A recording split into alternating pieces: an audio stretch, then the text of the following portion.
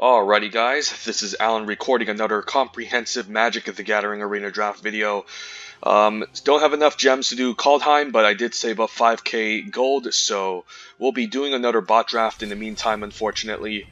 But yeah, I guess this isn't over for Zendikar Rising. We get to squeeze in maybe one or two more quick drafts in before it's over, and then hopefully I can get up to 7 wins to pay for a Kaldheim draft, which, I'm pretty familiar with already since I've done a lot of sealed at LGSs, and yeah, I've just done a couple of drafts at FNMs too in local game stores. So did a lot of play a lot of Magic in paper as opposed to online. But here we're just gonna fire off another Zendikar Rising draft. Even though it's not a current set, it's by far I think a lot more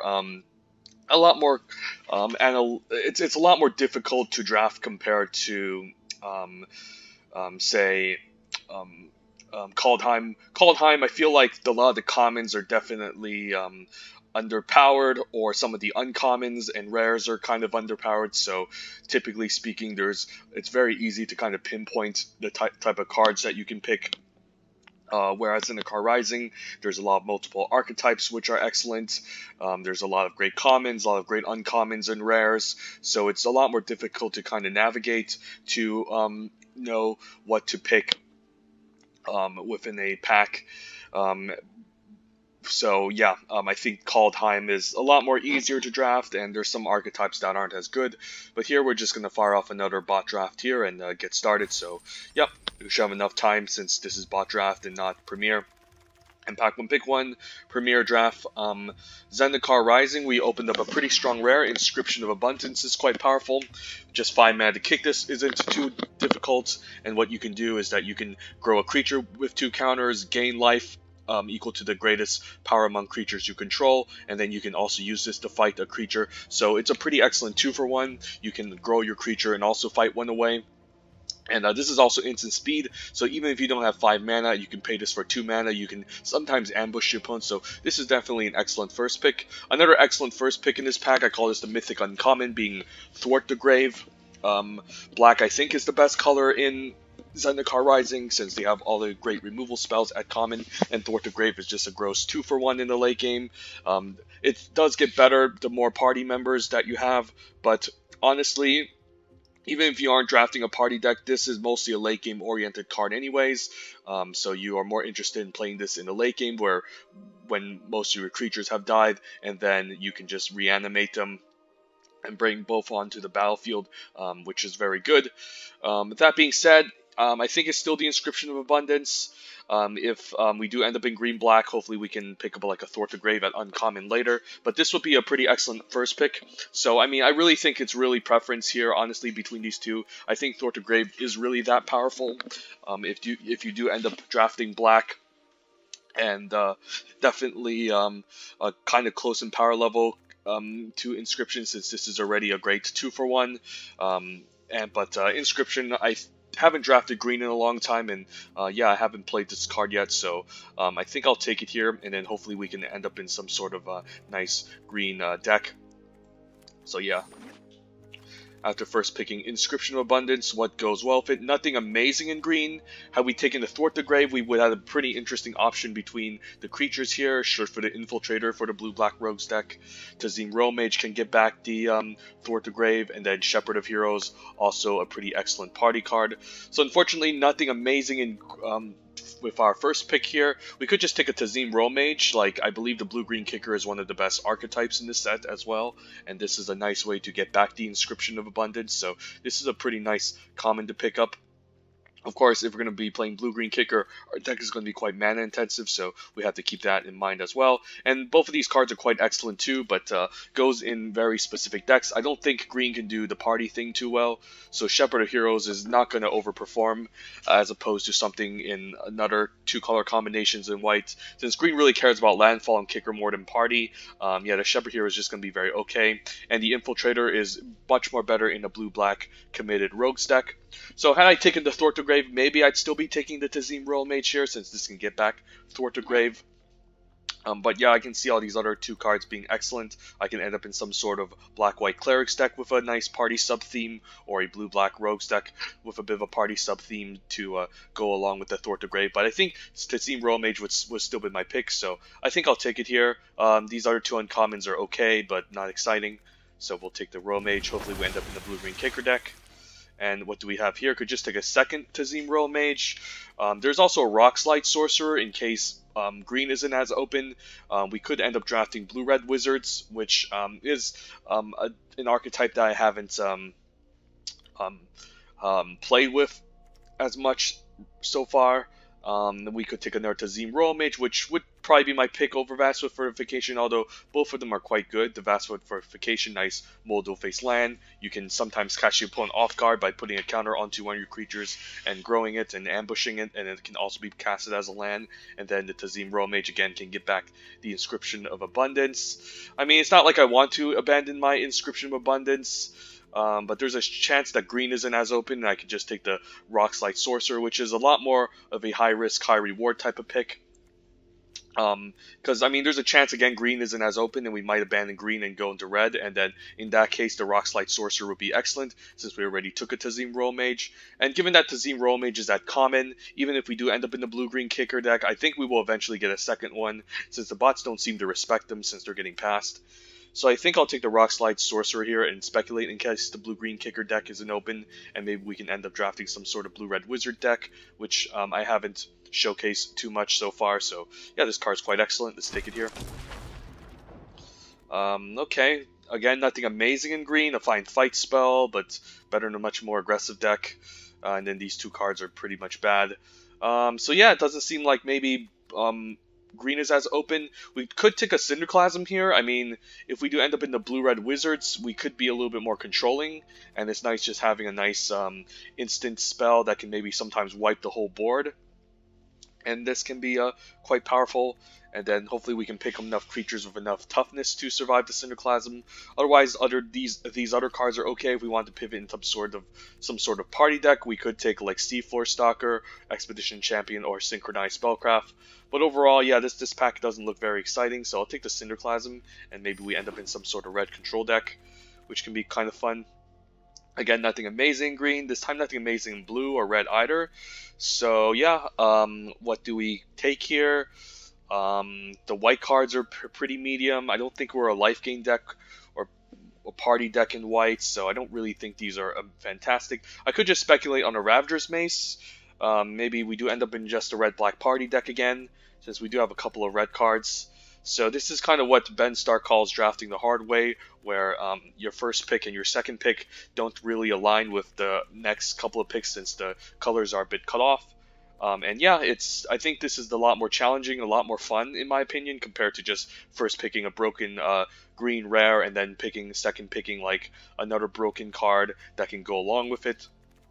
So I think I'll take the Ravager's Mace here. Spare Supplies is fine, but again, this pack is just horrendous. So maybe we just end up in Black-Red Party. So a lot of multiple archetypes. So we're not seeing Wizards here, unfortunately, where we do see a Balagate Recovery, which is a good card. Some of these red cards are good. There's also Scion of the Swarm, which is best in the Black-White Life Gain deck, but can be also fine in the Black-Red Party deck. So yeah, it doesn't seem like... I mean, so if I take the green card here, what happens? Then maybe we're setting up for red-green, I suppose, which I don't think we have a good setup for a red-green deck, unfortunately. None of these blue cards are exciting. So I think it's the black and the red cards here. And which one do we prefer? Typically speaking, in black-red party, there's not a lot of life gain, so the Sign of the Swarm isn't going to overperform unless you pick up multiple Malakir Blood Priest. So I'm not sure if I even want to take the Scion here. It can be a nice curve topper that can maybe serve as an evasive threat. Otherwise, maybe just take a Teeter Peak Ambusher as a good 2-drop. And it does survive the Cinderclasm, so it's pretty decent here. There's also Reclaim the Wastes, which I forgot to mention about. But again, I don't think green is as open as it seems. Unfortunately, we didn't see any amazing green cards. This is like the first good green card we've seen so far, and it's only a land. So not sure here. Maybe we just do end up in red-black party, seeing the late Ravager's Mace, seeing the late Scion of the Swarm. And again, I don't think red does play too well with life gain, so I don't think the Scion of the Swarm is going to be very good. So I think we can just take a good 2-drop here, since the Teeter Peak Ambusher is pretty excellent in the black-red party decks, and it does survive Cinderclasm. It's not a wizard for a Rock Slide Sorcerer, but maybe we can pick up wizards later. We could end up also in red-green party maybe, or red-blue party potentially, but again, I don't like red-green party too much. Blue-red does better with wizards, but it's still possible being in the party deck, so let's just take a Teeter Peak Ambusher here. Maybe just speculate on black-red party, yeah, and a late Grotag Night Runner. Not a bad 3-drop, can serve as a rogue for the party deck, and also if this can start connecting, it can just generate some card advantage in the late game, which is quite important. So not a bad card. I don't think it's an amazing card. I think it's solid, slightly above average, but not super fantastic. And if this wasn't packed, maybe Subtle Strike as a good combat trick could work. Blightblade is fine, but we'll just take a Night Runner. So okay, no respect for the black-red party deck. A lot of good black-red cards. So yeah, I think we're not going to be in the blue-red wizards or blue-green kicker or any green-red landfall cards here. So I think we're going to stick with the black-red party deck. And now in this pack, what do we want to take? This is kind of our curve right now. How good is Expedition Skulker? We have a Night Runner for it, which is fine. Could speculate on the Goma Fat Vanguard, but I feel like this card is a lot better if you have a lot more warriors in the deck, which red can sometimes or sometimes not do, but it's not, I don't think it's super fantastic. I could take my first copy of Sneaking Guide, which is a solid 1-drop. It does play well with the Night Runner and the Teeter Peak Ambusher, and it's also rogue I can cast on turn 1, and also keeps seeing red, so I could just take the Sneaking Guide. It does seem to have some good synergy with both of these creatures, so I might just take it here.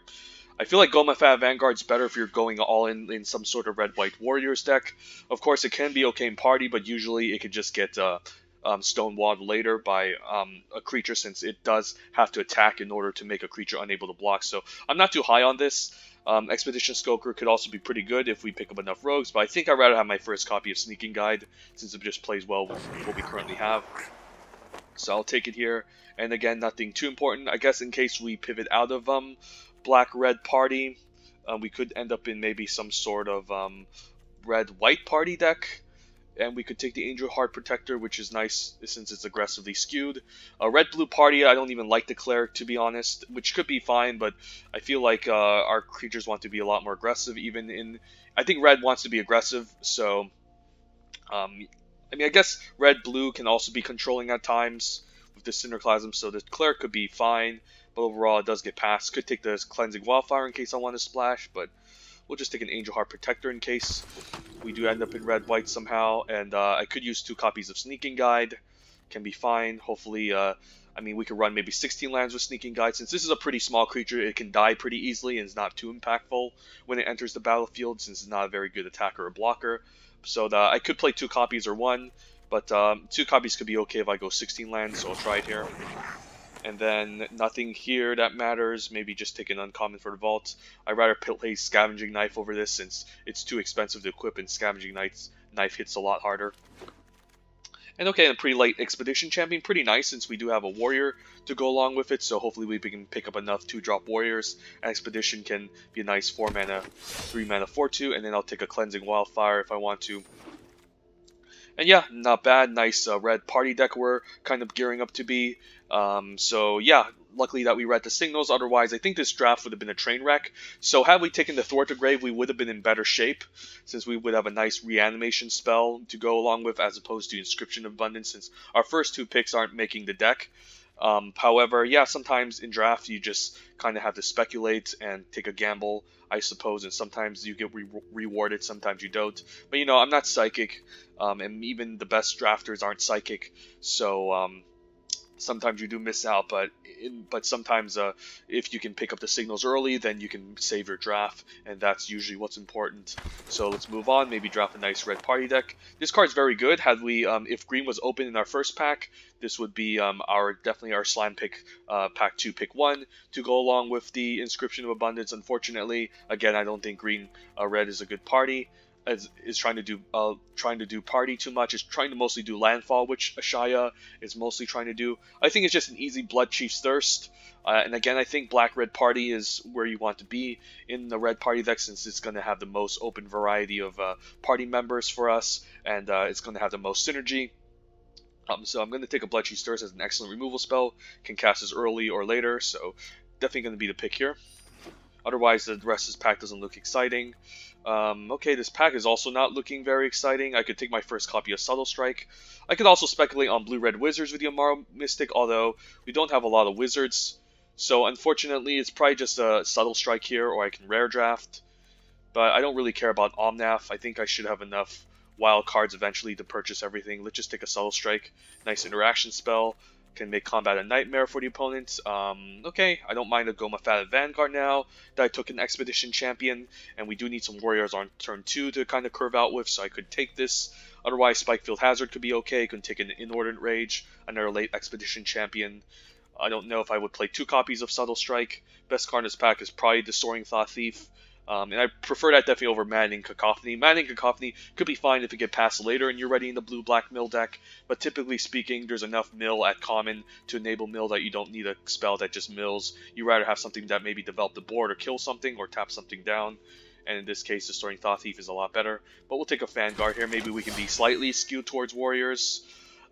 Here, there's another Night Runner. Could just take a Fissure Wizard to have a nice 2-drop wizard, but we can usually pick up these later. Don't mind a second Grotog Night Runner, although we do have a bunch of rogues already. 3 rogues, 3 warriors, 1 wizard, 1 cleric. So I could see the case of maybe taking the Fissure Wizard, although, again, these tend to wheel, so it's not like we need them. So I think it's just a second Night Runner here. The Nimona Sky Dancer could also give us a little bit of evasion, but 1 toughness. It's not as good as it seems. There's a Paratactician if we want to just convert into red-white warriors. But I think we're still fine sticking with red. Let's just take the Night Runner for now. And Malachor Blood Priest pretty late, excellent 2-drop. Although those are Stonework Pack Beasts, but I still think is the Blood Priest since it can do a ton of damage if we're able to get a good amount of party members assemble and drain. There's also Relic Amulet, so it's a sign that Blue-Red Wizards is open from my left-hand side, but honestly, again, we're better in Black-Red Party. Pack Beast would be pretty good, but yeah, I could use another extra Cleric, and this has a lot more upside than the Stonework Pack Beast, so I think I'll take it here. And then maybe I can just take a random Skitter Sneak, although it's a pretty clunky 4-drop, and it's better off in the blue-black mill deck, so maybe I take a Tormenting Voice in case I don't have enough card draw. I don't think we're switching to green with Rabbit Bites, since it wasn't open in our first pack and we were kind of cut off.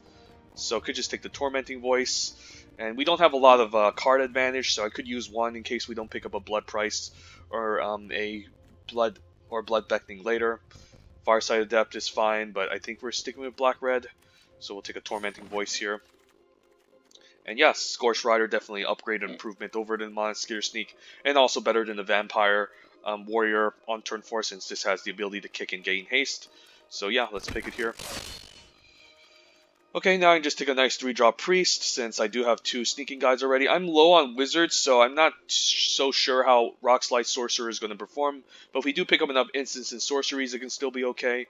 But we'll just take a Marauding Blight Priest for now. Even though we don't have a lot of synergy with it, it still serves as a solid party member for the deck. And yeah, the bot's not respecting these Sneaking Guides. And yeah, we'll just take another Expedition Champion. Hopefully we can pick up an Inordinate Rage later, because these do add up. Honestly, I think it can overperform if we have a ton of these. And yeah, we'll take a 2-drop Wizard finally, so it even wheels, so happy that I took the Night Runner here. And then, yeah, I don't think we're playing any of these. So yeah, what could the deck use? We could use a little bit more better removal. Hopefully we can pick up Deadly Alliances or Vanquish the Weak next pack. Maybe we could use a Blood Beckoning, some more Wizards to go along with Rockslide Sorcerer, and maybe we can shave some of these 3-drops, which are looking kind of clunky, so we'll see. And what do we open? Okay, Deadly Alliance, perfect. Could use a good removal spell. Otherwise, I think this is pack 1, pick 1, honestly.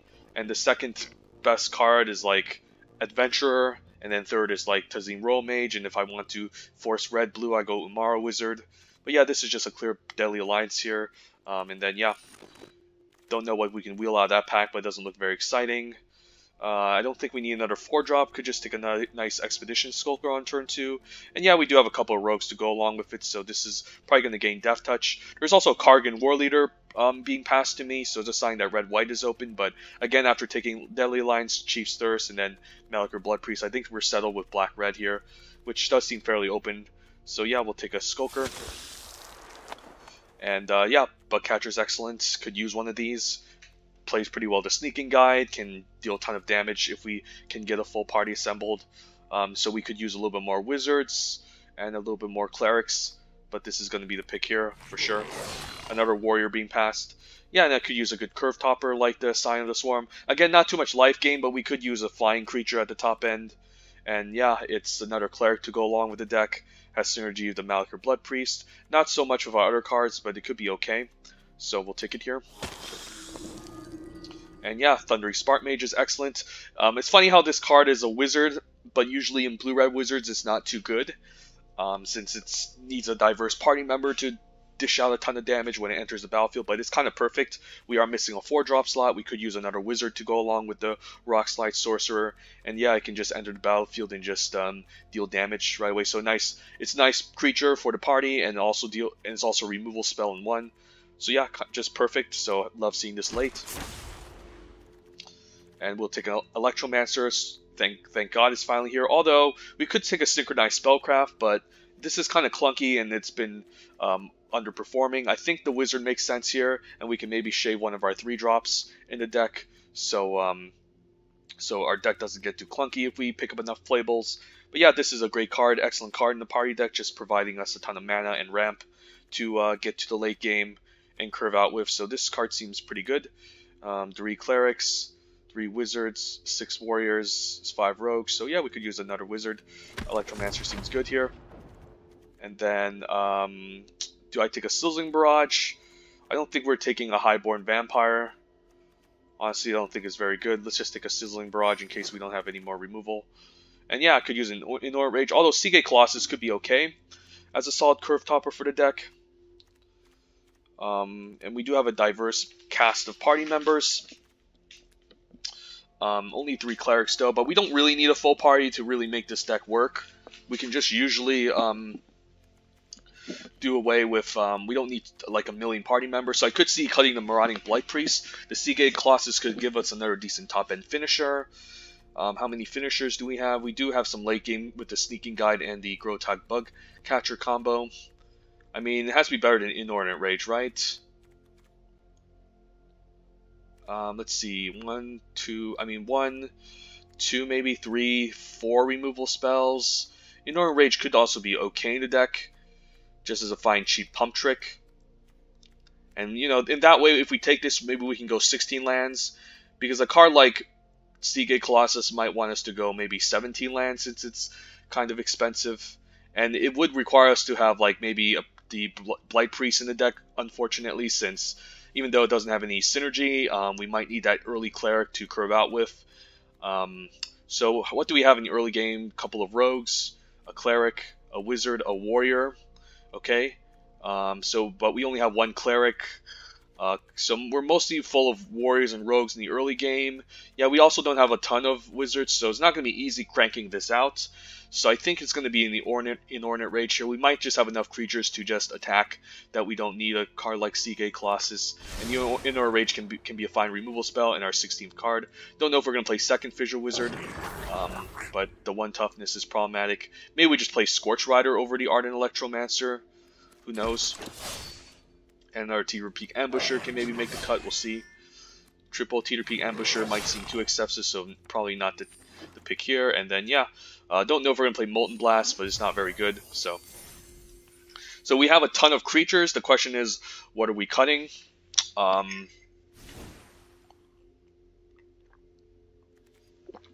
Let's see. So 20 creatures, a lot of them. So what cards am I willing to cut? I think I need my 5-drop here just to have the extra flyer. Deadly Alliance is definitely staying in the deck. So we could shave a Scorch Rider. It's more like a 6-drop more than anything else. Now the question is, do I shave 1 Scorch Rider or 1 Rockslide Sorcerer? How many wizards do we have? 4 wizards, so not a ton. But it does have some decent upside.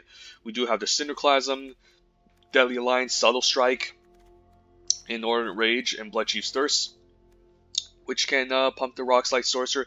And we do have a bunch of warriors in the early game, so it's not like we need the extra Scorch Rider, like 8 warriors. So I could see myself shaving a Scorch Rider since it's kind of expensive. Could also see myself shaving the Marauding Blight Priest, although it does serve as a cleric. We just don't have too much synergy with it. We only have like the Malachir Blood Priest, which can maybe get a drain off, and our 3s are quite stacked, including the weapons. So it might be reasonable to cut a Blight Priest, even though again we are lacking clerics in this deck. I can definitely see it being shaved since we do have a bunch of 3s already, and then the rest of the 2s I think are fine. Yeah, and I do like the Fissure Wizard just as a way to help us loot later on. How good is a Sneaking Guide? Sneaking Guide plays well to some of our 2-drops here, especially giving us some evasion. And if we're playing double Sneaking Guide, I can see the option of shaving a land and going 16, since again, like if we flood out in the late game, we end up in 17. If we do play 17 lands, there's a chance we could flood out, which does happen occasionally. And if we end up like top decking like Sneaking Guide, it's not a very good blocker. Although it's decent in the late game still. Maybe if one of our 2-drops survive, we can leverage evasion. But other than that, maybe I'm still fine running 16. Like we don't have a ton of mana sinks besides maybe Ambusher and Sneaking Guide. But if they end up getting killed, it's like, you know, what's the point of even playing 17 lands then? Most of these creatures are just better to just cast on curve. Ravager's Maze, I guess, is a mana sink that can be moved around, but I don't want to spend my turns moving around. This deck is looking to mostly curve out, develop the board full of creatures. So I think this is a deck. How good is Cinderclasm? A decent amount of creatures survive it. Let's see, the Teeter Peak Ambusher survive it. I guess the Expedition Champions, the Night Runners survive it. The Rockslide Sorcerer, Scorch Rider survives it, and the Scion. So a decent amount survive, but also a decent amount die to it. So I'm not sure if I even want this in the deck, to be honest. Could a Molten Blast just be better? Potentially. I don't think we're playing Tormenting Voice, although it is card advantage, but if we're going to be running 16 lands, I think we should be fine without it.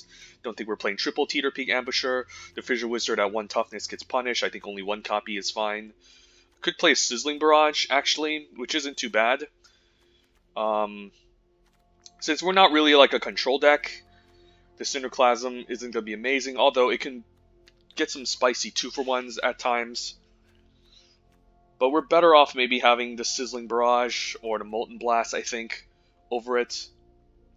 Molten Blast is kind of clunky at 3 mana, and we do have a bunch at 3, so I'm not sure about it. Maybe we just throw in the Sizzling Barrage and test it out. Because we're mostly going to be attacking, so if the opponent gets a block off, we can at least maybe deal 4 damage to something and kill it. So I don't actually hate the Inordinate Raid, the Sizzling Barrage, since it can be awkward having Cinderclasm and then a bunch of our creatures in the board, and then it just ends up wiping our whole entire board. So yeah, I could see using the Sizzling Barrage, and there's another instant to go along with the Rockslide Sorcerer. So 18 creatures, 6 non-creatures seems fine, and then slightly favoring red. Do I keep it even? Probably not. I think it's fine just keeping it 9-7 here. We do have double black for the Scion, but that's turn 5. We don't have a lot of black early game cards. This is, I guess, a 4-mana removal spell that needs double black. But we can still cast it early on and kill something early. So I think something like this could be okay.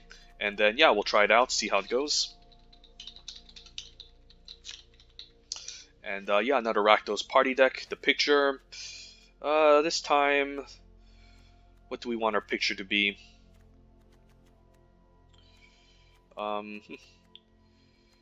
Maybe just Night Runner here, since we picked up 2 copies. We have a lot of warriors to enable the champion, so I don't actually hate it. 4 wizards, 5 rogues, and 2 clerics. And yeah, we do have a bunch of early game creatures, so we just need to hit our 3-drop and we should be fine. Our 3 lands. And then hopefully we don't get mana screwed or flood. Otherwise, what would be the second cut from this deck? Maybe the Expedition Champion. But, what else would I play over it? Like a Molten Blast, potentially? Like, it's possible I might need a second removal spell on turn 3. Since, again, we're lacking interaction. Like, this is situational. Sorry, this is situational. This needs an attacking creature. This doesn't deal enough. This needs enough party members. So we are lacking removal, so I could see also the option of just throwing in the Molten Blast, although very clunky, and just shaving a 3-drop. And I do need to shave a 3-drop. Maybe I do just shave the Night Runner here, since the Expedition Champion can hit pretty hard. Although we do have a bunch of warriors, and we might need the extra rogues. Their Night Runner is also not bad. I mean, although the Night Runner doesn't hit as hard as I want it to, and it's not like we're lacking creatures to grant evasion to. The Night Runner, yeah, it's just a 3-mana 2/3, which is not a very good, not a very exciting body compared to like a 4/3. So maybe we just shave the Night Runner here. And then again, we're just playing the Molten Blast for an extra removal spell, and we still have 17 creatures. So yeah, our deck seems pretty solid here. Some are creatures, and then these are the non-creature spells. And this is 16 lands. I could also, let's say if I shave a Sneaking Guy. No, I don't want to shave it because otherwise I'll be adding a much more expensive card, which doesn't seem great. So yeah, we'll try this out and see how it performs.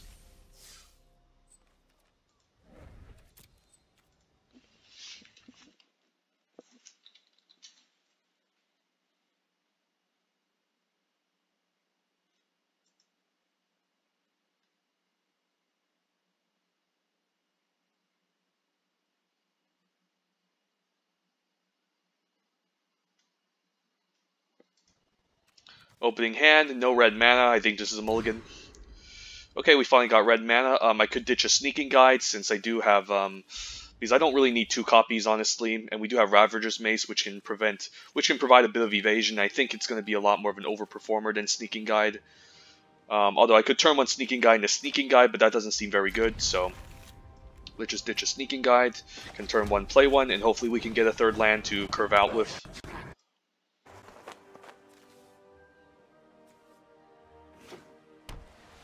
Opponent plays a Plains. Okay, so we do need a 3rd land in order to make this deck work, but we can at least get in for 1. There's only Practice Tactics as instant speed. There's no flash creatures in white, so I can definitely afford to attack for 1 here. But if we do miss a land drop, we're going to be pretty far, so hopefully we don't get punished for running 16 lands.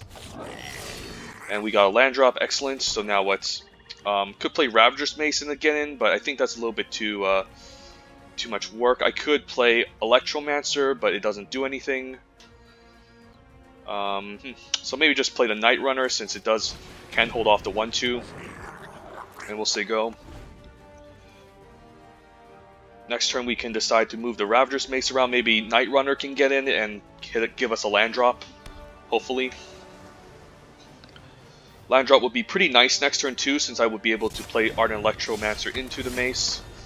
So opponent's able to now, okay, so I don't really want to trade for this. If I trade for this, what happens? Nah, there's a chance I could maybe get a Swamp, and then maybe play Electromancer into Ravager's Mace, so I think I'm fine taking 3 here. Maybe we can trade for it later. Unfortunately, no lands. So I could just play the Ravager's Mace, attack, and then hopefully get a land drop. I mean, I don't like it because I'll be taking a ton of damage back in the meantime. Otherwise, I could just play Expedition Skulker and just pass. Maybe that's fine, and hopefully I can maybe eventually get a land and get this Ardent Electromancer going. So he attacks with both. I guess I'm fine maybe blocking the Electromancer since it doesn't have trample in case he has a combat trick. I could just trade here, which I don't mind, so if I block here, it does shrink down the Bug Catcher, so I think this is okay. Although he does have a Warrior on the battlefield, which is also pretty annoying. So do I just trade both? Maybe I just need to hope to get lucky and maybe... I mean, I guess the Electromancer can trade for this next turn, so I think that's fine, and I can take 3. You could see a Practice Tactics, no Tactics, okay. So land isn't bad, so now what we can do is we can play the Ardent Electromancer.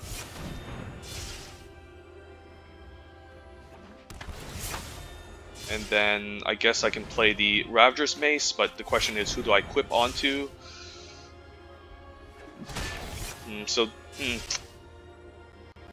Maybe I just equip onto the Sneaking Guide and just stay back, hopefully. Just in case he kills the Electromancer, I have an extra blocker to trade for the 4/3. So yeah, I think that's fine, and then hopefully we might move it around. Since I'm kind of on the defensive here, since the opponent has a lot of very aggressive creatures. So yeah, I think this is okay. Scavenge Blade, so now I guess I'm forced to trade off for this 3/2. I think I have to trade here with everything, so now what? this can block, and I guess this can block. And then hopefully I can, do I double block this though? Let's say he has a practice tactics. I mean, maybe I just bait it out here. The Night Runner can at least maybe gain me some card advantage, so I think I'm blocking like this. Could see an Inordinate Rage here. Okay, Resolute Strike, not as bad. But we're still trading at least. And this is still just a 4-3. Okay, can attack, play the Scion. Although he could just equip here, but it's not like I have any good blocks, so let's just attack here. And TRP Ambusher here. Okay, I guess I'll play the Ambusher here and then equip instead. Although, I guess I could just pump and trade, never mind, so that's fine.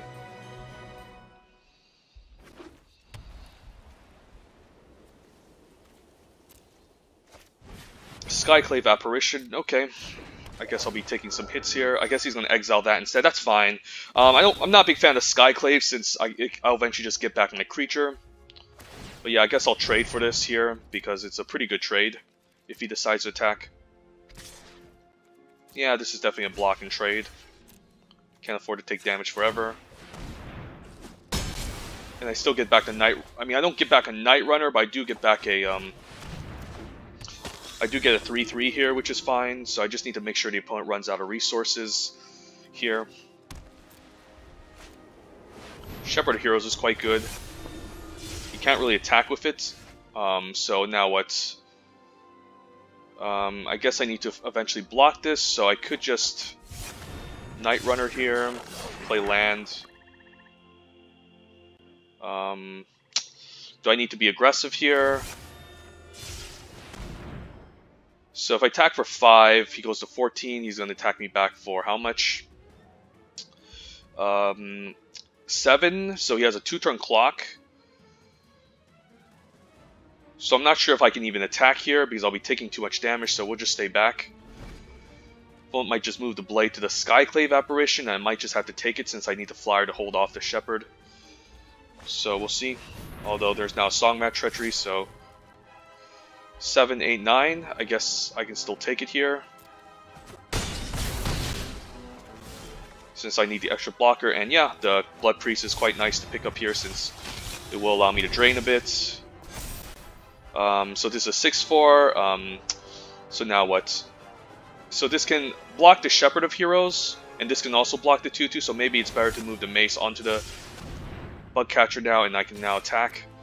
Don't think I can afford to go all out since the opponent can just swing back for lethal, so definitely need to play it safe here. Trade off for the Shepherd, which I'm fine with. And then I can keep swinging in with the Bug Catcher and still keep the 2-1 back on defense. Okay, that's a good one. So yeah, it's probably not lethal if I attack. Okay, if he equips a blade, I'm just dead, so maybe I'm just forced to just equip and just attack with both. And hopefully he blocks. He takes it, so yeah, good games. Unfortunately, opponent managed to outrace us, but it's fine. We still hit our land drop on 3, so I'm at least happy with that.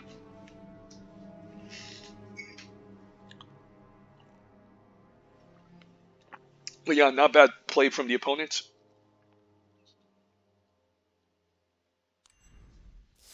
Alright, let's keep playing.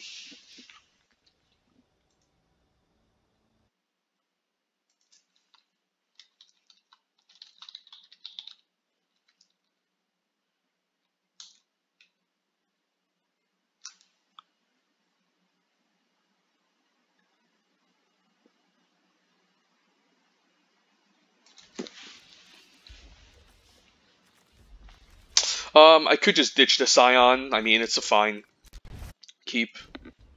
It's not by any means amazing. Akum Hellhound, so this isn't going to play very well with the Fidget Wizard. However, a 2-drop can just block it. So I'm definitely going to maybe play out the Teeter Peak Ambusher on turn 2. Next turn I can decide whether or not I want to cast a Fidget Wizard to try to hit my land drop, but we'll see. Although I don't mind just having the Fissure Wizard out to trade for the Ambusher. So I'm hoping he doesn't have a second party member here, and I can just cast the Teeter Peak Ambusher here to block. Could see a Whirl Eruption, but I think he would have used that on the Fissure Wizard anyways. Another Bug Catcher, so nothing. Okay, so now maybe I do need to just cast the Fissure Wizard, and what creature do I discard? Maybe discard a Scion since it's kind of expensive and clunky. Even though it's a flyer, it's just not... We do need to hit our land drops in this deck, so we'll say go. Can trade for one Bug Catcher. Maybe if we get land, we can kill the second one with the Molten Blast. But again, yeah, we're facing against another aggressive opponent, so it's not going to be very easy. We do have an Inordinate Rage on defense. Second Teeter Peak could be fine though. Just develop our creatures, say go.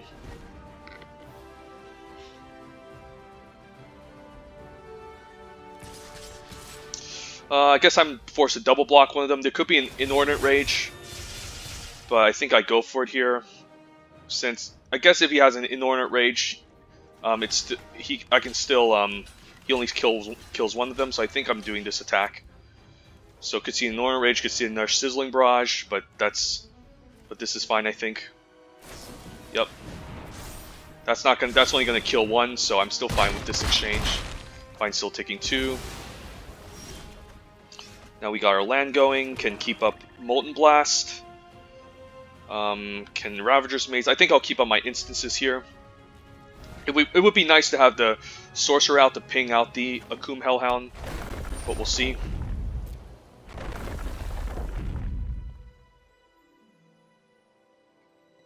He could also have a Pump Trick. So Paratactician is quite scary, although it's only a warrior, so I could still kill it. End of turn, so we'll see. So I could just pump the Teeter Peak Ambusher and kill one of his 2-drops if he wants to be that aggressive, but I guess this Molten Blast is just better. Take out the Paratactician. And yeah, still a clunky removal spell, but now we can at least develop the Rock Slide Sorcerer and ping out the Hellhound eventually. Say go. Yeah, so opponent's running a bunch of these Bug Catchers, which is better with a secondary party member. But unfortunately, he doesn't have a secondary party member, so kind of getting punished here.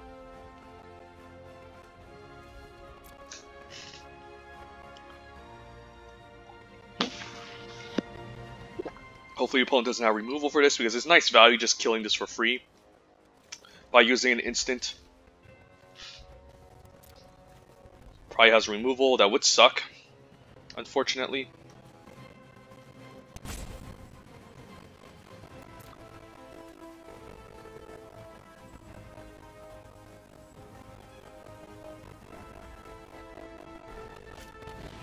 Scavenge Blade, another one. So had we had the Molten Blast, this would have been better.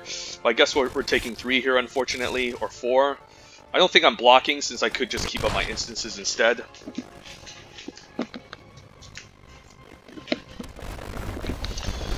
So yeah, next turn, I guess we can keep up Deadly Alliance and also the Inordinate Rage. We'll see. I could just attack with the Teeter Peak Ambusher, but this might disincentivize an attack if I can have a pump up. So yeah, we'll just say go. See what the opponent does. Of course, there is going to be a land trigger on the stack, so if he does have a land, that could be pretty annoying.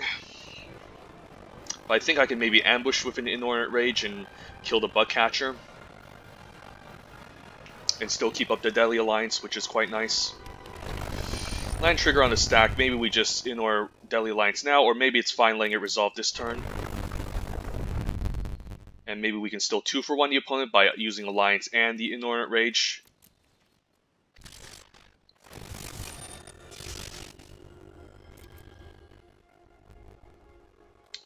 Move the blocks. Now we can cast the Inordinate Rage here. Rock Slide Sorcerer is going to trigger. I can still ping the Bug Catcher here. And if the opponent has another instant, we can still kill the Bug Catcher. And yeah, nice 2-for-1 here.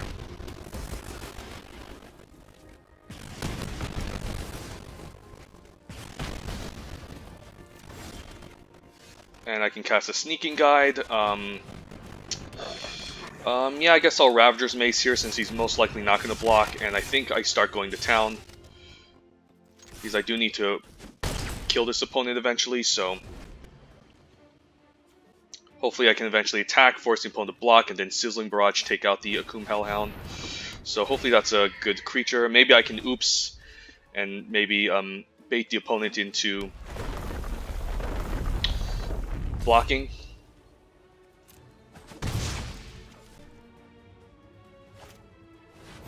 Or an Electromancer, okay. So I could just move this, but I guess I would need enough mana, so I guess we can just attacking oops the opponent. So yeah, let's just go for it.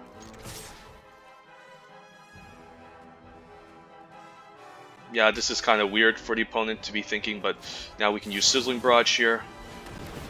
Ping, take out the Akum Hellhound. And yeah, we can get him for 5 at least. And yeah, I guess this could be a 2-turn clock. I guess this could be lethal next turn. So, I mean, the opponent also just has the Blade, which is a 2-turn clock, so I do need to top deck something good. Maybe another Warrior, and this is lethal, so just basically a top deck here.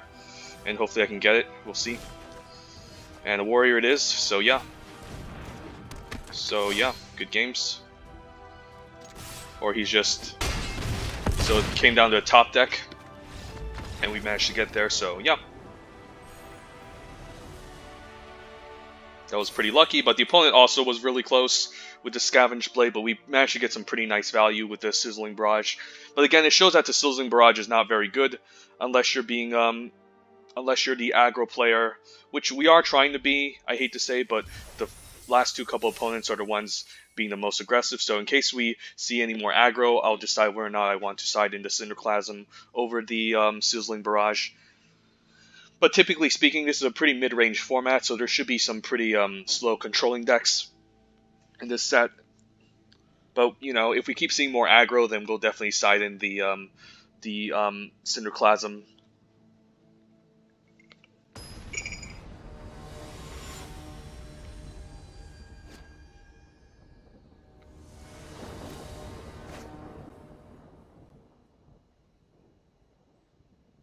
No red man's mana. Like, imagine how good this hand would be if we had red mana, but unfortunately, never lucky. But now we have red mana, so I think this is a keep. Do we ditch the pump spell? How greedy do we get? Maybe we just get greedy and ditch the land. Are we on the play? Because I do like both of these, honestly. So yeah, let's get greedy. Maybe we can ditch the land and leave the Sneaking Guide. And hopefully we don't get punished for doing this. And there we have it, a land, so excellent. Can now curve out into Ravager's Mace. And we're also on the beatdown, so not bad.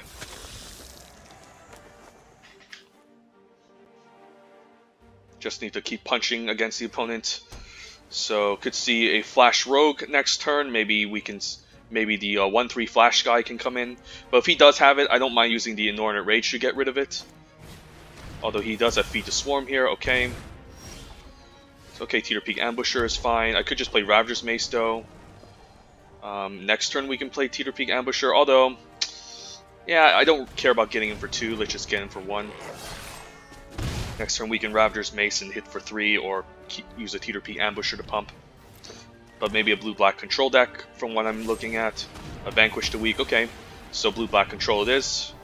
This is the type of opponent that has all the removal spells. Keep land in hand in case of acquisitions experts.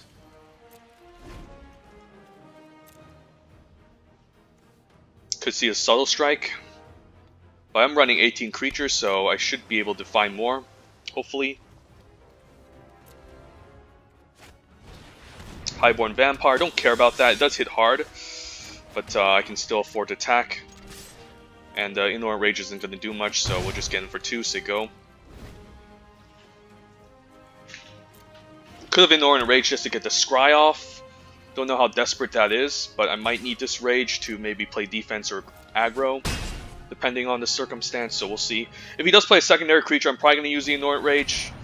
Although that can't really block, so it's going to take a while. So we'll just say go. Another land. Yeah, that's not looking too good. Let's just move the combat attack. And then maybe I decide to use it next turn. Maybe use it now, but he does have 2 mana open, so I am suspicious, so we'll say go. And yeah, this is a strange circumstance where we're flooding with 16 lands, so it does happen. Opponent can mill the Golem next turn. But yeah, sometimes you can use card advantage in a deck like this, we'll say go. And yeah, still flooding, so I guess we're going to use a Scry here, and hopefully we don't get blown out. Yeah, we'll use the Rage. And might not resolve here, because he could have a removal spell. But yeah, this is what happens when you go 16 lands, and the Hagra's mauling. Yeah, I think this is just GG's. I can't get a single Scry off. The opponent's attacking me for 4 per turn, I'm flooding out really badly. So yeah, just another unfortunate game of Magic, but it is what it is.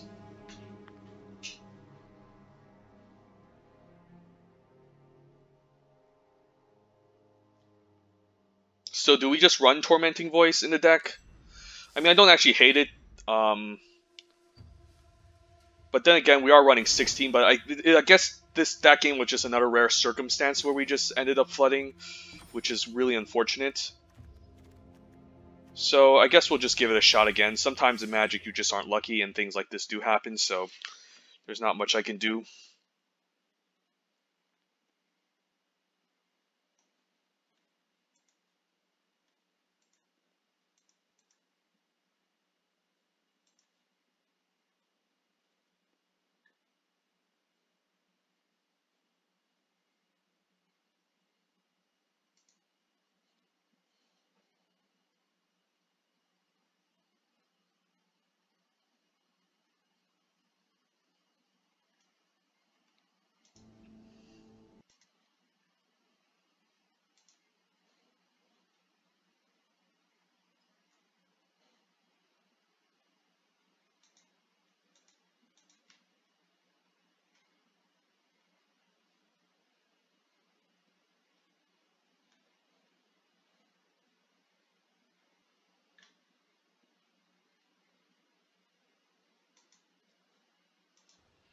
Alright, Bugcatcher and the Night Runner. Okay, finally a good hand we can keep.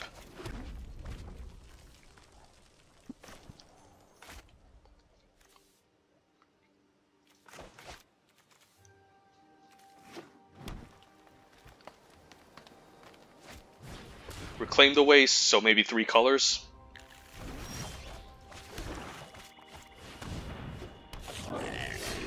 But yeah, Bugcatcher on turn 2 is always excellent. Followed by a Rogue, so it can hit pretty hard. Could see a Feed to Swarm here. Nectarpod, that's fine. Yeah, and we can curve out here. 2-drop into 3-drop into 4-drop finally. He can block the 2/3, but we can still keep getting in for 3. So yeah, that's another problem. Night Runner, it doesn't line up well against 1/3, so I'm fine cutting 1 copy. Since 2 copies might be a little bit hard unless you have you can get the Sneaking Guide always on turn 1. This card's fine. I don't really care if he's going to be aggressive with it. I mean, he could have instant speed landfall, but I think the Royal is 3 mana, so I guess I'm fine just taking 5. Honestly, it's not a big deal. I could just play the Sneaking Guide. Scorch Rider could attack next turn. The opponent can block this. I mean, this is the most mana efficient, and then I can curve out the Scion and attack for 4, so I think it's fine casting this, and next turn I can attack with both Warriors, and we'll say go.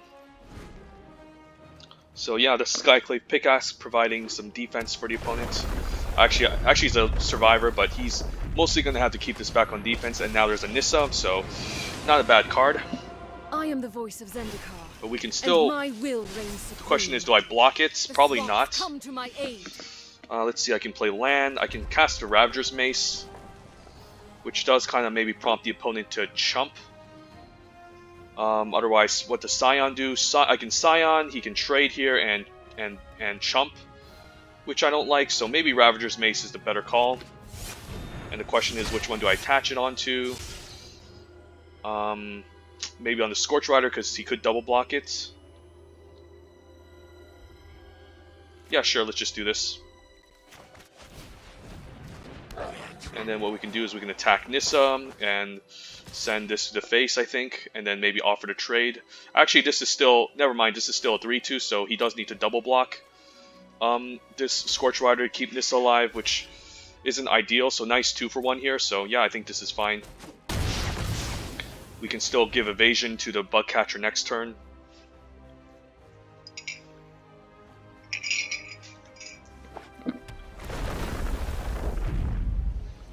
So he could get a creature out with his minus ability, or he can just plus and get a land, which I'm fine with as well. Because I do need to kind of kill this.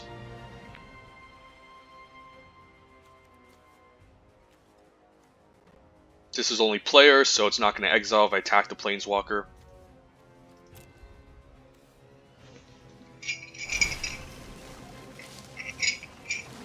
I guess he's just going to bring back the 3-5, which I don't care too much about. I mean, it does block pretty nicely.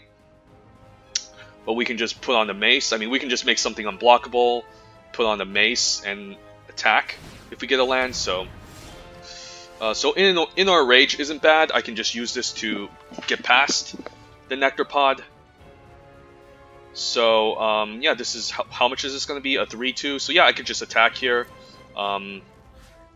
Send a Bug Catcher and Nissa, send 2 at him, and we'll decide what the opponent wants to do here. And I don't think there's any trick, unless it's Marasa Growth that can deal with this. Sizzling Barrage is not bad too, since we're going to be aggressive. Just having a nice 4-mana removal spell is quite nice, and then yeah, we manage to take out the opponent's threats. This is 4 mana, so just say go. Opponent's out of threats. I mean, and blockers, so we should be good. Relic Golem is kind of a weird card in this deck, but that's fine. We should be able to just beat down here. Yeah, this is more for like a blue-black mill deck. He could have a Rabbit Bite, so he could just be using this to fight. Don't care about that, that's fine. Say go. We can now play out the Scion and then attack with both. We should be able to close this out unless the opponent top decks a good multiple good removal spells. Core Blade Master, I guess if the Skyclave Pickaxe could be a solid combo. But I might just attack into it and use the Barrage, honestly. I could Deadly Alliance actually. But I think the Sizzling Barrage is better, so I could just move the Mace, which is 4 mana, so not enough to quite use the Sizzling Barrage, so I could just attack here and kind of feign that I maybe misplay, but he's mostly going to block. And now I can use the Sizzling Barrage for value, get this card out of the way, which isn't very good, so I'd rather use that than the Deadly Alliance, honestly, so I think we have this game locked, so yeah.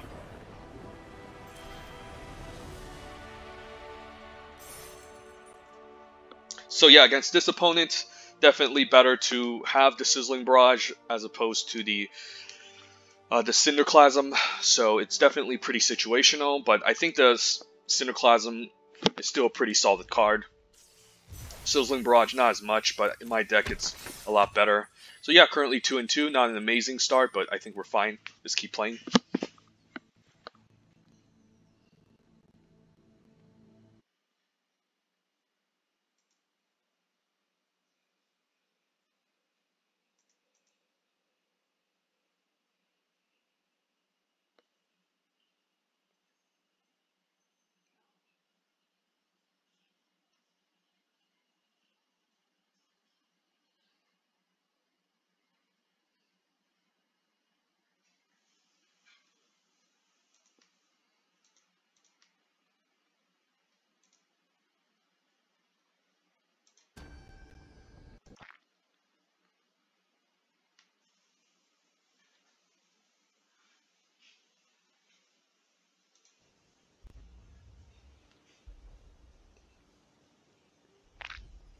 Opening hand, not bad, 1-drop, 2-drop, and then Ravager's Mace seems quite good, and we do have like a rogue to pump the Bug Catcher, so it seems great.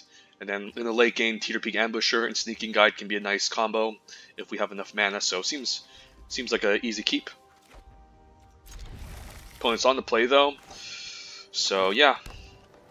Hopefully no Blight Blade on turn 1. I might just trade off for the Blight Blade, honestly, since it can be a pretty annoying creature. And we do have like a 3-drop here and the Mace to grant evasion, so I could just trade here, honestly. I do lose out on the Rogue, but I think it could be pretty solid if I go for it. Vine Gecko is pretty good, so I can't really attack, but if he attacks, I'm trading. So yeah, I guess it's the Bug Catcher here, and hopefully he doesn't kick too many amazing spells. Don't think I want a Night Runner and attack. I could trade for this, but it's better off to start granting evasion. I could Ravager's Mace instead, so I don't think I'm double blocking here because it does imply some weird trick. So I think I'm fine taking 2, and hopefully he doesn't play too many kicker spells. Blue-green kicker is usually where you want this, but that's fine. So now what? Could just develop the board.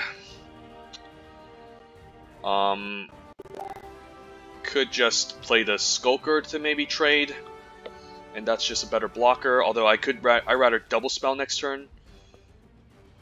I could just use a Ravager's Mace, keep the Sneaking Guide on defense.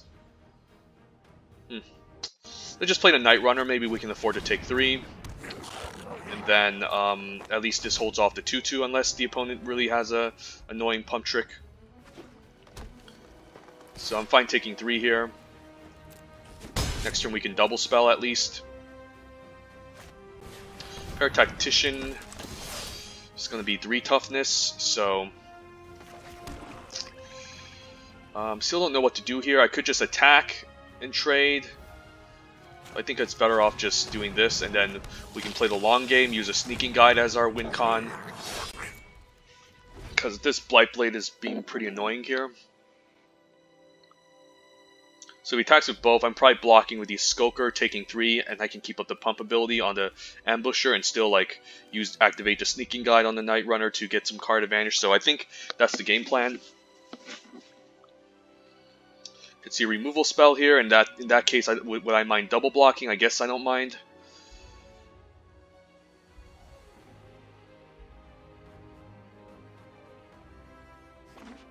So hitting its land pockets, McKinney Ox is going to start tapping things down. So also quite scary. So this turn, what can I do? I can make something unblockable, play out Ravager's Mace, or I can just Ravager's Mace now and attack. Maybe I just play the Scorch Rider and say go. Maybe that's just better, and then we'll just keep playing the long game. The opponent can just play his land drops, tap something down, but I still should have a decent amount of blockers to play defense with.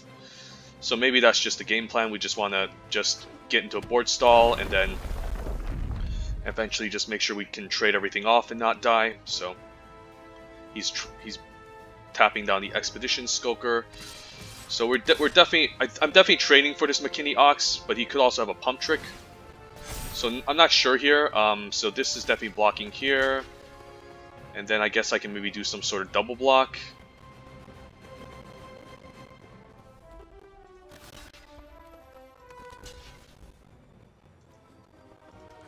I guess I can block like this. Since this is not a really good blocker, I might as well block like this. And then, yeah, hopefully he doesn't have any annoying pump tricks, which he probably does. Okay, so that's not bad. Alright, got some decent trades off. The McKinney Ox is dead. I could just attack here and use a Sizzling Barrage, which I don't mind. Yeah, I could just attack with all, use Sizzling Barrage. I guess it's going to be a little bit too obvious.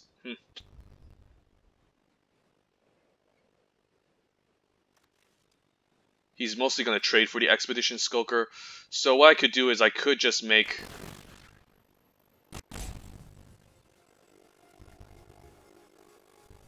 Yeah, I guess I could just make this creature unblockable. And then kind of surprise him with the Sizzling Barrage by attacking with both of these. Hopefully I don't care which one he blocks with. Now we can use the Sizzling Barrage at least to get this out of the way, and the trample damage will still happen, so still going to take 3. The Skulker can trade for the Marasa Brutes. So now we kind of have our win con assembled. I can still take 2, although trading isn't bad here. But probably still fine taking 2. And maybe we can still Ravager's Mace and try to win the game, and that's excellent. Nice top deck. Yeah, I guess I don't mind a Ravager's Mace here. This is going to deal a ton of damage, so I guess I'll move on to Bugcatcher anyways. I know it has evasion, but this is just going to hit really hard, and I can still play defense here, so...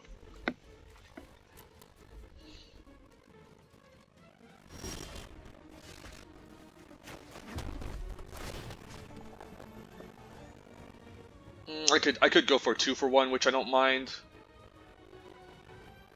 Yeah, let's try that. Let's go for a 2-for-1 here. I can still pump the Teeter Peak Ambusher. I guess I can just move the blade, but yeah, let's just move the combat. Maybe it's fine attacking with both. And then I can still pump the Teeter Peak Ambusher. He's forced to maybe double block this to stay alive, so maybe this forces some sort of trick from the opponent. And which one would I rather kill? I think the Vine Gecko first. And I can just activate the Ambusher here.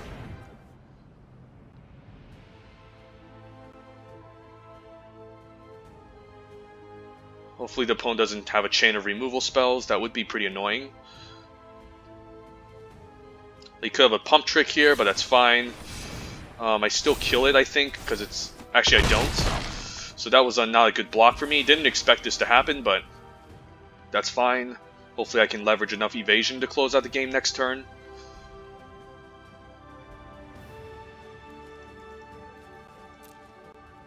So, should have ordered the Marasa Brute first, but I didn't expect this to happen. I should have maybe at least calculated, since I knew this was going to get a counter if he played a kicker spell. But I mean, honestly, I think we're fine here, unless the opponent has some removal. And I don't think a single practice tactics is going to do it, so... and I also have Deadly Alliance up, so I can just easily give this unblockable, attack and pump, and we should be fine. And this is lethal, so yeah.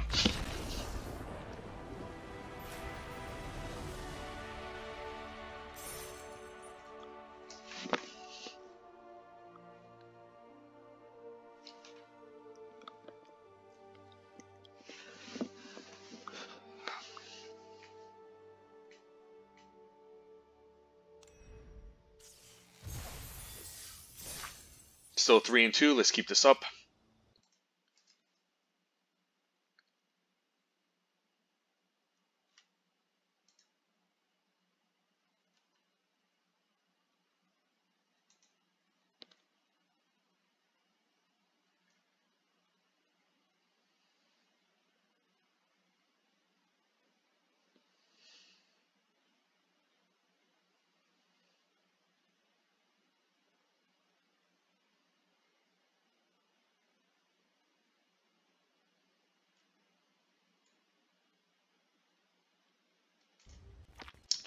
Alright, we do have a turn 2 Fissure Wizard, maybe leading us, which, you know, is okay. So I'm hoping I can get some lands here.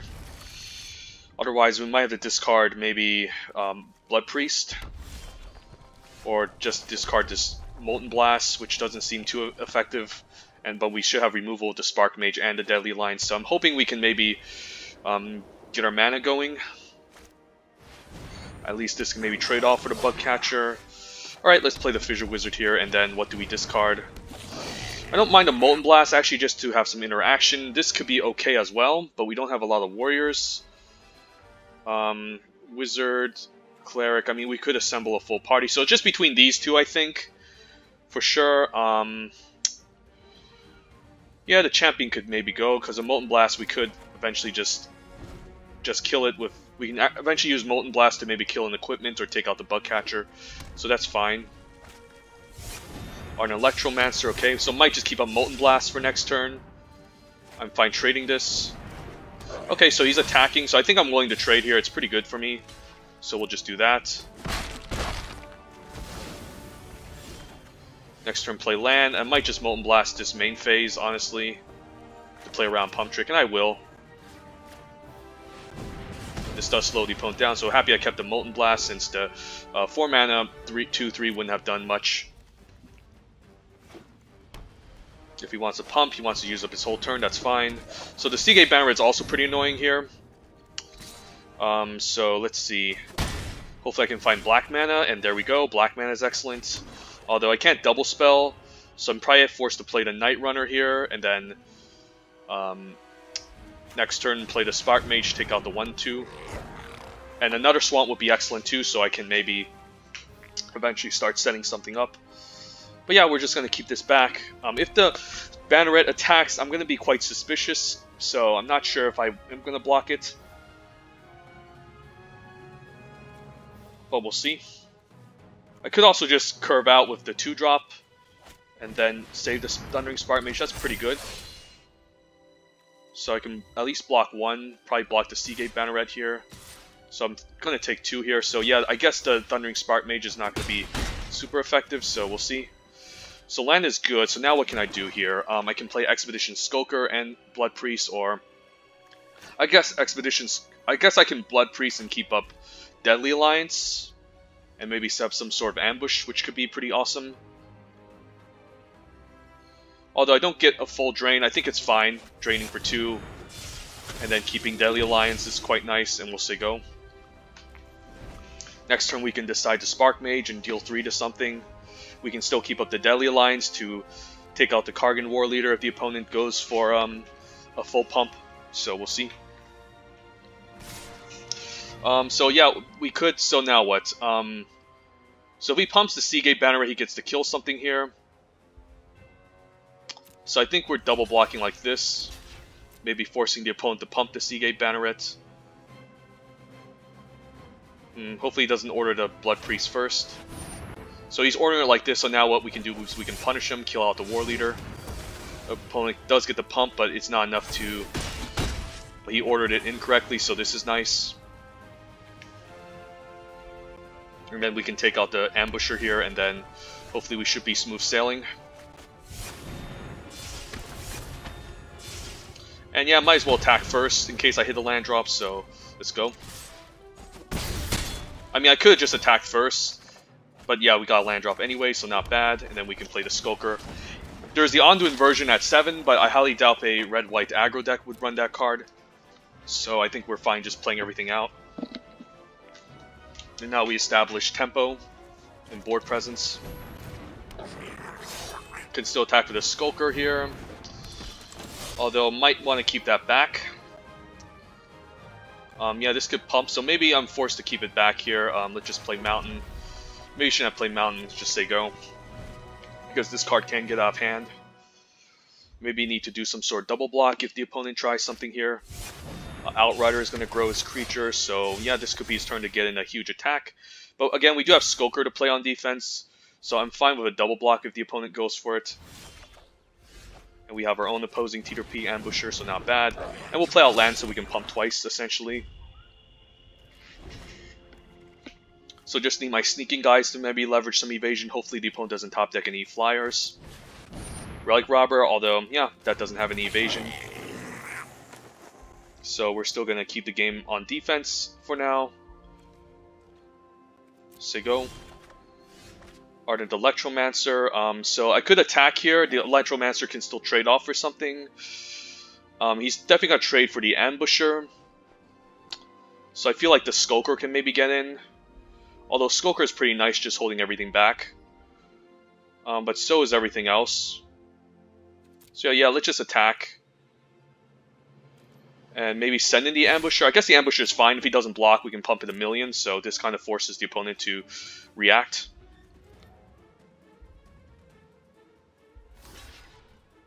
And that's fine. We can trade this off. Yeah, we should have enough to play the Ardent Electromancer anyway, so this is fine. This can at least trade off. We can cast the Electromancer.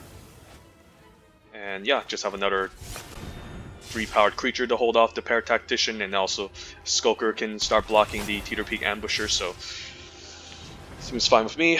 We have the board advantage. We have 2 more creatures than the opponent, so it's just going to come down to top decks, and hopefully we don't flood out too much. We drew a bunch of lands already, so opponent might have a removal spell, but we do have, again, enough blockers to hold everything off. Okay, binding, so he doesn't want me to gain card advantage in case something like that happens.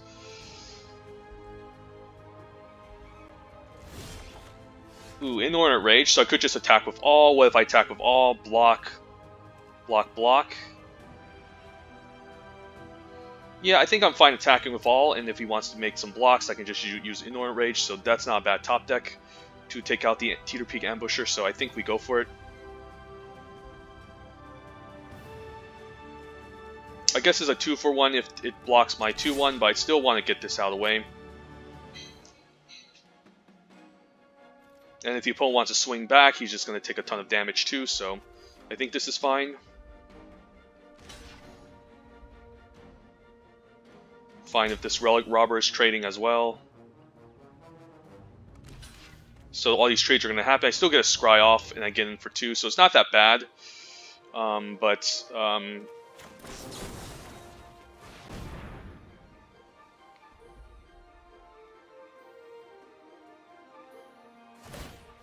it's also not amazing, but I think it's fine. Now we can bomb a land at least.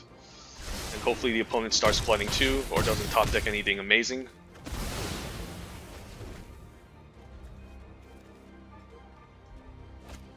Alright, Pyroclastic Hellion. Well, that's not a bad top deck, so that attack might not have been too good, since now he top deck a nice 5-drop that can start pressuring me, so maybe I shouldn't have been too greedy with the attack and just maybe attack with 1 now, but although now we do have a flyer to kind of outrace him, so not bad.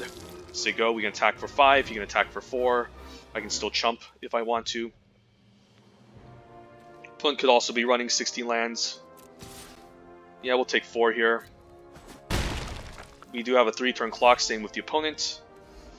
Hopefully he doesn't have anything, he might not. Okay, Sneaking Guide isn't bad, we can use that to even chump if we want to, so we'll get him for 5. Play the Sneaking Guide, could also chump with this, which I don't mind. I could just chump since I don't really have anything to leverage evasion with. So I think a chump is fine here, just in case he has like a pump trick. And then I can still attack, and hopefully top deck a creature. Alright, another creature, so we could just attack with both and decide to chump.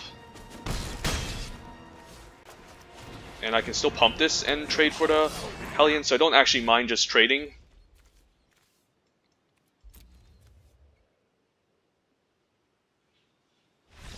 And we got him, yep.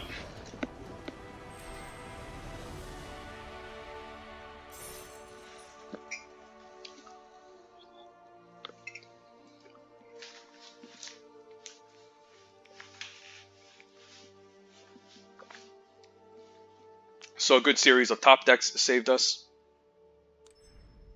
And that game was also pretty close too.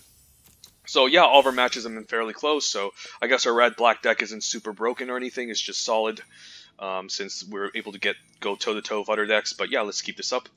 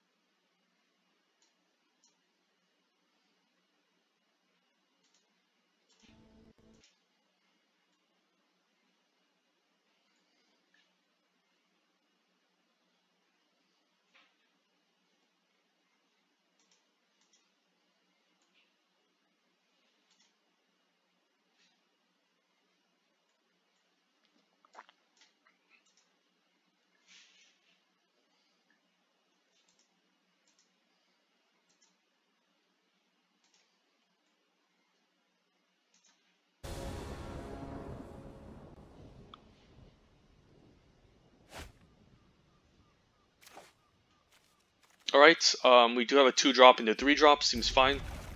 And also Bloodchief's Thirst in the early game, so not a bad opening hand. Both our colors, so this is kind of like a good opening hand that we're kind of also wishing for. So yeah, we'll just lead with a mountain just to hide Bloodchief's Thirst. If this was like a turn 1 crab, this would have been a pretty solid removal spell.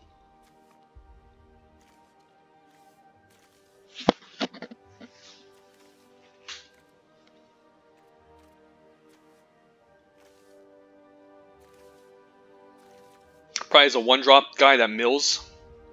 Although, if I don't have any creatures, he can't target me and mill me. So yeah, this could be a sign he has the rogue that mills. But overall, so we should keep that in mind. So yeah, not bad. Let's just lead with the Teeter Peak Ambusher. And decide whether or not we want to Electromancer or Expedition Champion, depending on what we draw next turn.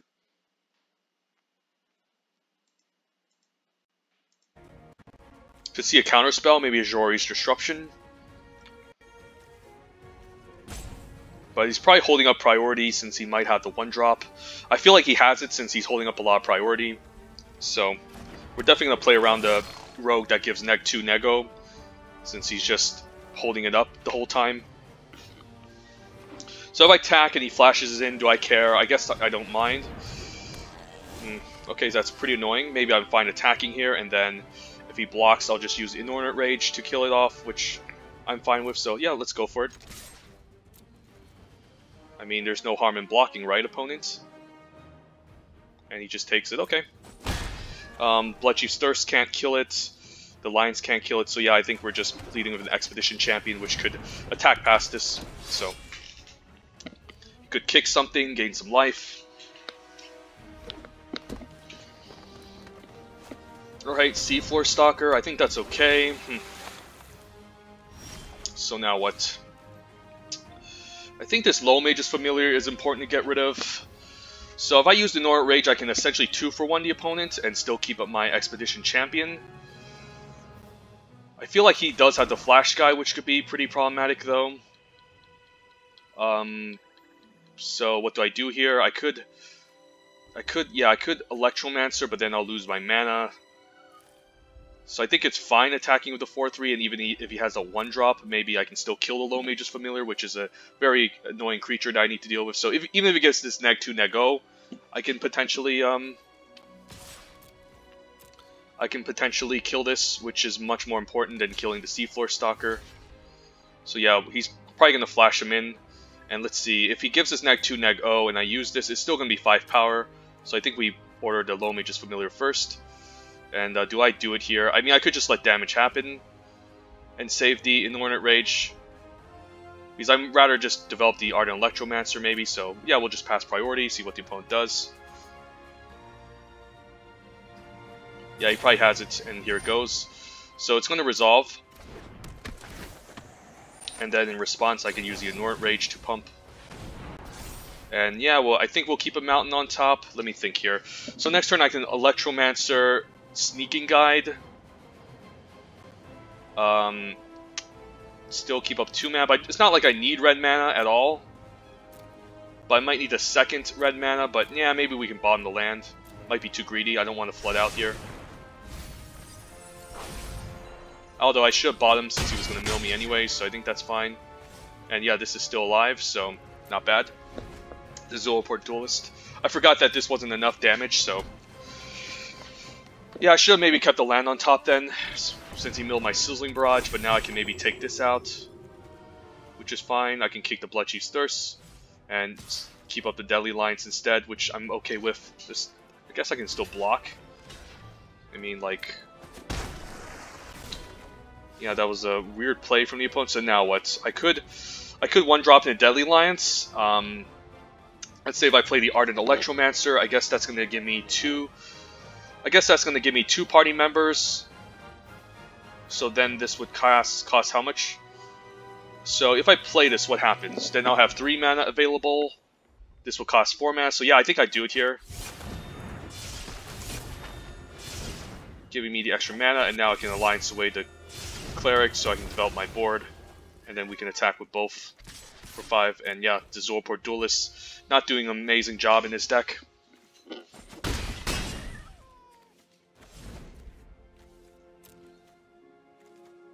But I should have kept the Mountain on top if I wanted to go away, since I could have the extra Sizzling Barrage to maybe make a double block difficult for the opponents. I could just kill this, or I can trade. And I don't mind just killing it, honestly. Yeah, and he still doesn't have any good blocks. Maybe force a chump now, take 4. Maybe he has another trick, but no tricks. Okay. And then even if he plays like a giant Kazandu Stomper, I can still start giving some of the Night Runner or the Skulker unblockable. That's fine. Let's see. I guess I'll just play Skulker and Night Runner, trade for the 3-2. So he doesn't get a good trade on the 4-3, which I think he wants. So we'll just offer the Electromancer here. And he also doesn't have a Wizard, so he's not going to draw a card. So what is this, a blue-green party deck? So that's kind of funny. Which is definitely reasonable if you pick up like Tajuru Paragons late, or a lot of Seafloor Stalkers in green, which does happen. So this 2-2 can hold off to 7-5, so I don't really care about that much. Do I attack here? I can attack with the Expedition Skulker. He's most likely going to block with the Diviner. I can use Subtle Strike, but yeah, I think I just play the Sneaking Guide and say go. Or maybe we can set up an unblockable Night Runner, start getting in.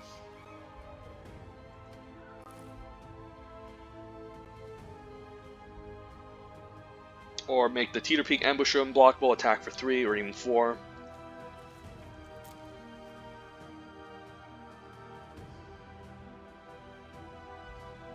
I wouldn't mind putting a counter on the Ambusher since it gives it the extra damage in case I need to leverage evasion and make it attack.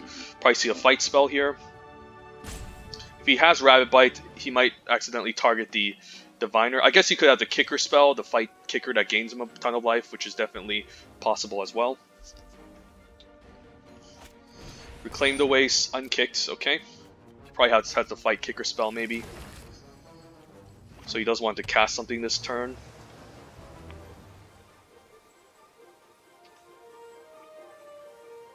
So opponent has lots of options. Domination, I could just kill it in response. And then put a counter onto one of my creatures. I mean, I guess I'm fine still letting this resolve anyways.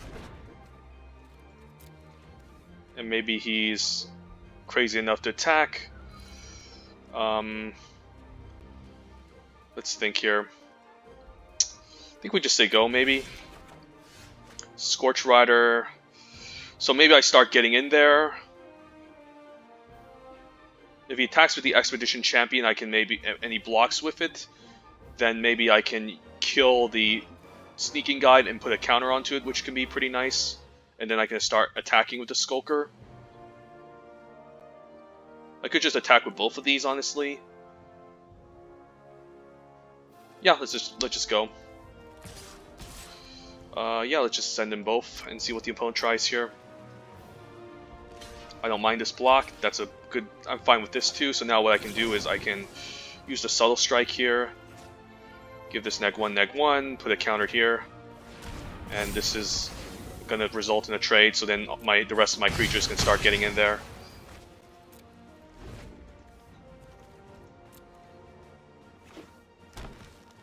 Got a good game the opponent at this point. Alright, Infiltrator can tap rogues and draw cards, but I don't really care. So we'll just attack. Yeah, we'll attack with the Night Runner. He can block it, but then I'll get in for 4. I can play the Scorch Rider.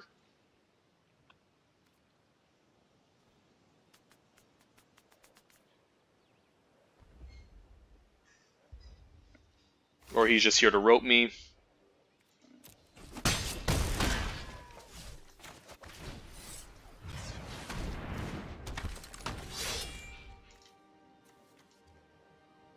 So it's a weird blue-green deck. Usually blue-green wants to stay with the Kicker synergy, but it's kind of like a weird deck, to be honest. Let's just attack with all.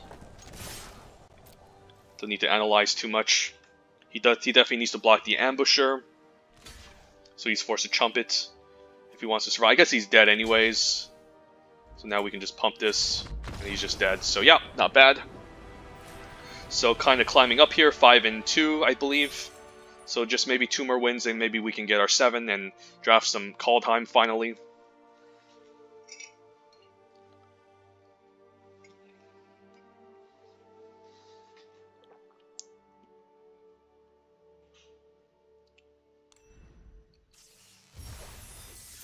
Alright, so 5 and 2, let's keep this up, just 2 more wins, and we should be able to get to 7, hopefully. Let's try it, and keep it going.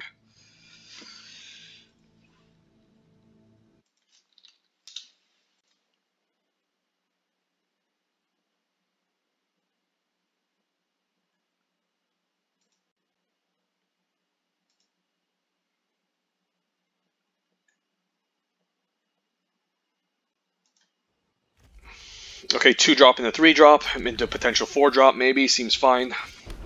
Looks good. And we're also on the play, so happy to see an opening hand like this on the play. Fireblade Charger, no haste though. But our TP Ambusher should be able to block it. And if he does equip a weapon, I don't mind blocking it so then it doesn't become annoying later. Could see a Whirl Eruption here. Yep. I can still play out the Expedition Champion to block. Yep, and then we can maybe follow with Goma Fat Vanguard if we don't get our 4 drop, and it should be fine.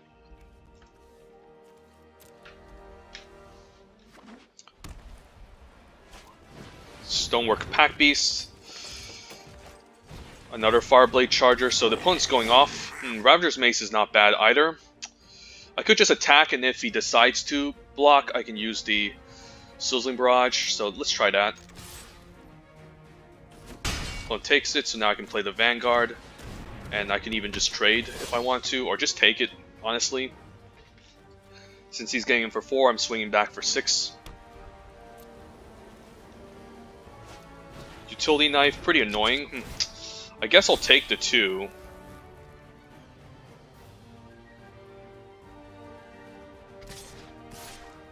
I mean, I might as well block the Fireblade Charger here. So then it can only deal 2 to my face. Let's think here. I guess he can get in for 3, which I don't mind. And then I can just attack back for 6 next turn, which is I'm totally fine because he can't block with his Fireblade Charger if I have 2 warriors. So this is fine, and then I can play land. We can move to combat. I think I'm fine getting him for 6 because 6 is a ton of damage here. And then I can save the Rock Slide Sorcerer with the Sizzling Barrage, which is a pretty nice combo. So, not bad. He can't block with this. If he blocks with the Fireblade Charger, I can Sizzling Barrage ping. So I'm hoping he just passes and does absolutely nothing here, because next turn can become a complete blowout if the opponent isn't careful. Yeah, and hopefully he does nothing, since now I can play land. And I think I'm fine casting the Ravager's Mace onto what? Maybe on the Vanguard.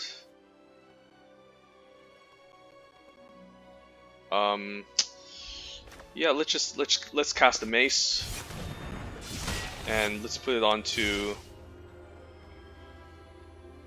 I guess yeah, we'll put on the champion maybe. So he would rather. I guess the champion's better at chumping. This is interesting. We'll put on a sorcerer, and then the Fireblade Charger can't block. So this is one of the strange situations where Goma Fata Vanguard is doing a lot of work. So this is probably going to block the Goma Fata Vanguard here, which I'm totally fine with. And then we can use Sizzling Barrage to take it out. Or I can use it on the Fireblade Charger. Doesn't really matter. Let's use it on the Fireblade Charger. And then we can still ping the 2-1.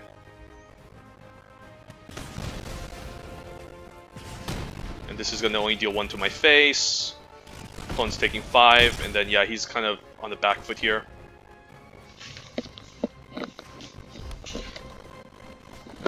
Morag, well that's a bomb.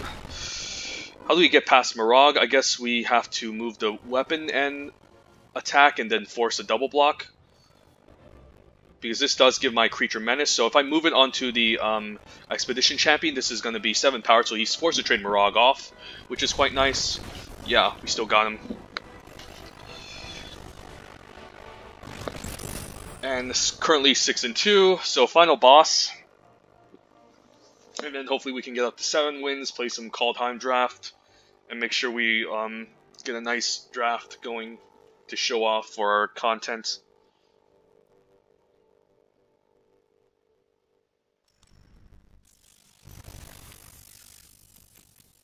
And yeah, let's try this out. One more win, and let's give this one last shot.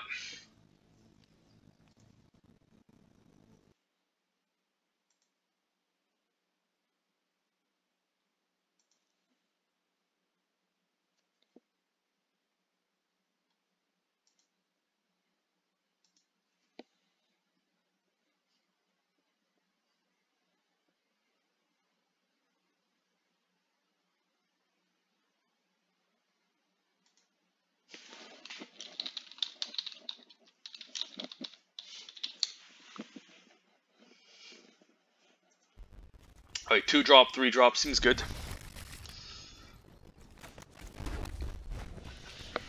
If we can pick up another 2 drop to ramp with Ardent Electromancer, that would be amazing, since we would be able to hit for 3 and play something else. That's fine, we can kill that.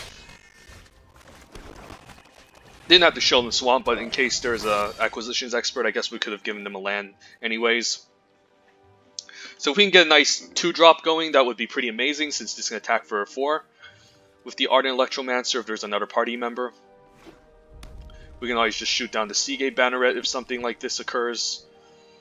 I guess I'll attack first. This is a strange attack, so this does imply he has a trick, which I'm not blocking, since that's pretty strange.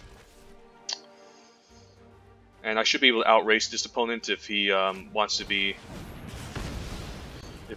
use combat tricks. So yeah, unfortunately, we do have to play the Expedition Champion. Next turn we can Ardent Electromancer into Expedition Skulker, or Ardent Electromancer into Molten Blast and take this out. So he does have a pump trick, this does imply, I feel like. Paratactician is quite good, so I might just kill that instead. So what I can do here is I can play this, play the Ardent Electromancer, and then yeah, we'll Molten Blast away the Paratactician. Although I do want to Molten Blast, take out the 1-2, I feel like this has to be necessary, I imagine. And then we can attack for 2 at least, and start applying some pressure. So yeah, this card is quite fantastic in the red party deck, so that's why I picked it. But opponent also seems to have a pretty good red-white party deck. These are 2 good cards I like. Same with the Expedition Champion, but we'll have to keep the Electromancer back. I could just attack with it still. Ooh, we do have double Expedition Champion. I might just attack with the 3-2 and then play this second main, since I do want this trade to happen, but if it's not, I guess that's fine. This forces him to stay back.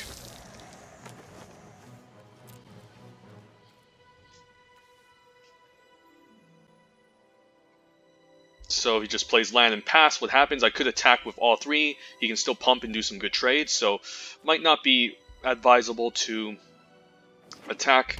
If he does attack with the champion, that might imply a pump trick. Tazim Raptor, a bit of evasion. Okay, so he doesn't have a pump trick, so he might be forced to just trade here, which I'm fine with. So this can block the 3-2, so I don't want that. So I'm fine with the 4-3 trading. I mean, he could also have a dumb removal spell at instant speed, which could be pretty annoying, so maybe I just attack with 1 Expedition Champion.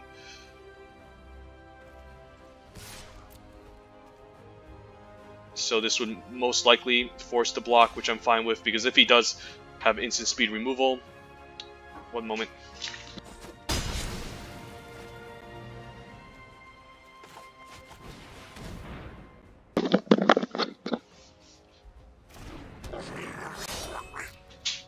Kazul's Fury can maybe go face or trade off for something. So yeah, not bad. We have board presence and tempo, but the opponent can easily climb back if he plays enough creatures and removal spells.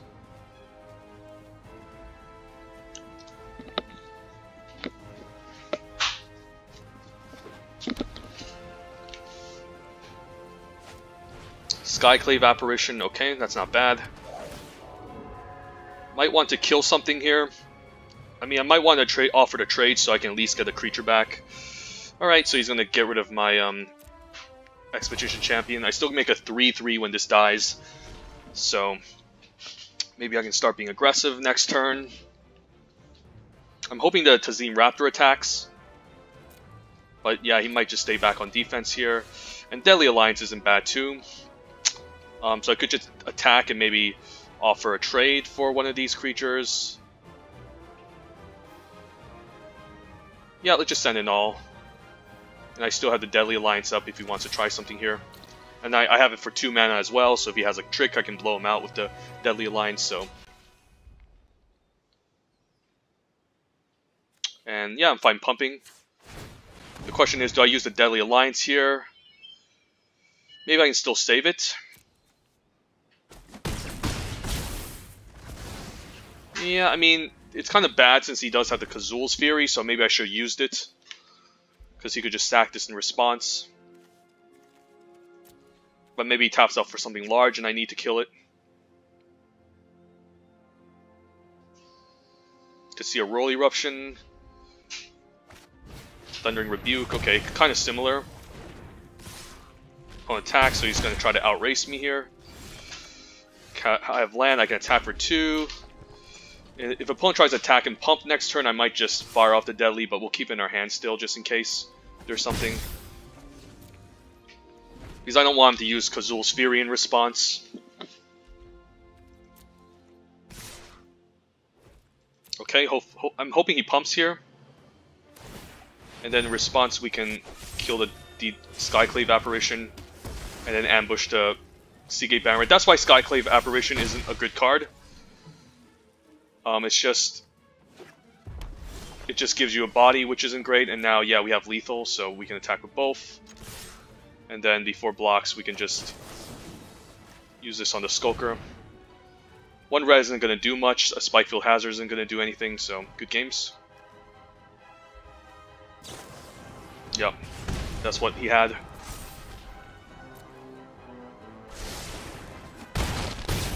And yeah, sweet, nice 7-2 video.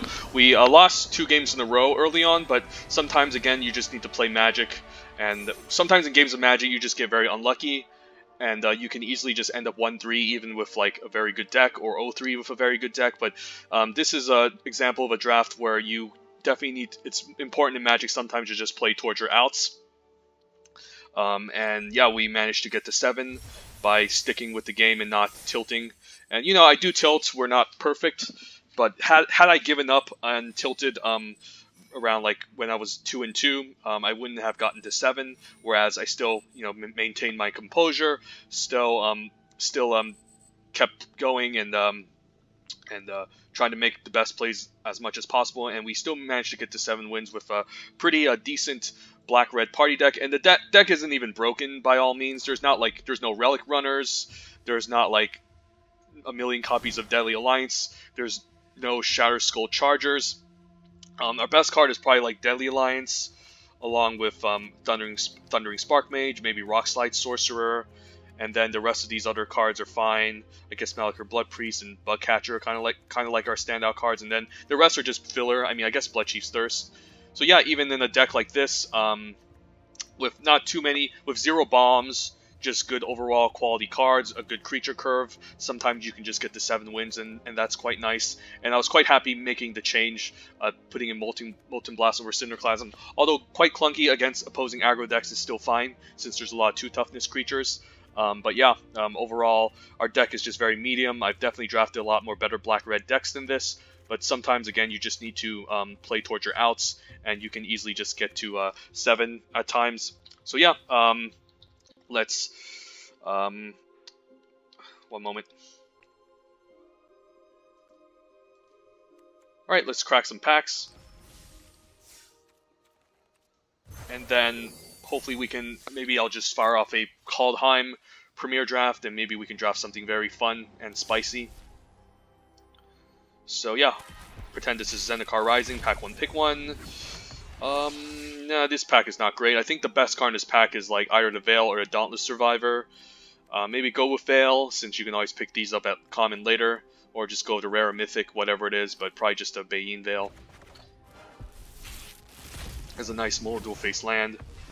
And yeah, this this pack also is not exciting. Blood Beckonings you can always get later. I don't like running more than one copy. Ambushers a fine 2-drop, but better off if you have sneaking guides and if you're party or aggro. Power Classic Hellion I do like, but it is expensive and you can always get one later. Don't want too many copies of these. Same with like Cell Strike. So yeah, probably just Songmat Treachery. So yeah, there you have it. Another nice 7-win video, and that wasn't the final Zendikar Rising draft. I apologize, but we're definitely going to do a premier draft called Heim now with 1.5k gems, and hopefully we can snag a nice 6 or 7. So in the meantime, have a wonderful day, and take care, and bye.